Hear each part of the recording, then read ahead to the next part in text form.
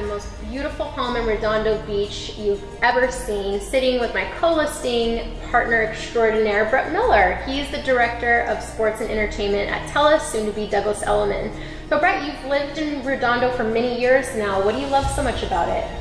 I really like the local vibe that Redondo has. It's not the hustle bustle, it's not keeping up with the Joneses, it's not traffic, it's not egos, it's people who live to love at the beach and enjoy the South Bay lifestyle. It's just a really special little jewel that's kind of hidden away. It's a little bit harder to access, but it's so well worth it.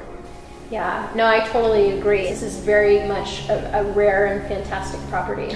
Properties like this are a lot more rare in Redondo. There's a lot of pre-war houses that are across the street, cottages and such, but here along the Esplanade, there just weren't that many lots that could be built right on the beach. And due to the fact that we're elevated about, I don't know, right now I'd say we're probably about 100 feet above the sand. Yeah. So we have direct access to the beach, but we don't have tourists and locals skateboarding by and riding their bikes by, looking into the window as you're having your morning coffee. It's very private, very exclusive, very nondescript from the front, but as soon as you walk in, wow. It's just unbelievable. Yeah, I mean, the wow factor in this house is incredible. So who do you see as the perfect buyer for this house?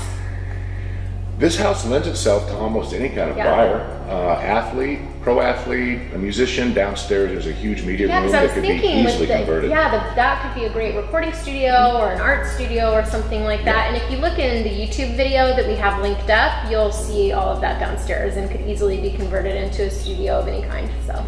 And it's got a huge garage, which is really unusual. 8 cars. 8 cars. Subterranean. Yep. And it's got a separate gate so that when you leave and go out of town, you can lock your collector cars up and still have access to 2 parking spots in the garage as well as the driveway. So that's a really unique feature. I'm sure that most of you know how parking is at such a premium here at the beach.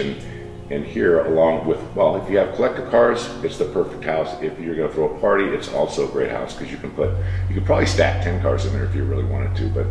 But 8 comfortably plus 2 in the spot, so yeah, it's there's pretty nice. Plenty of parking for sure. I really appreciate everybody joining in for this quick conversation with Brett. So this home is a pocket listing. It's very exclusive. The owner is incredibly private, so everything's on a password protected website. Feel free to reach out to myself or Brett. All of our info will be linked up in the show notes. So we look forward to hearing from you. We can give the password if you contact us and we go through the process. So see you soon. Thanks so much.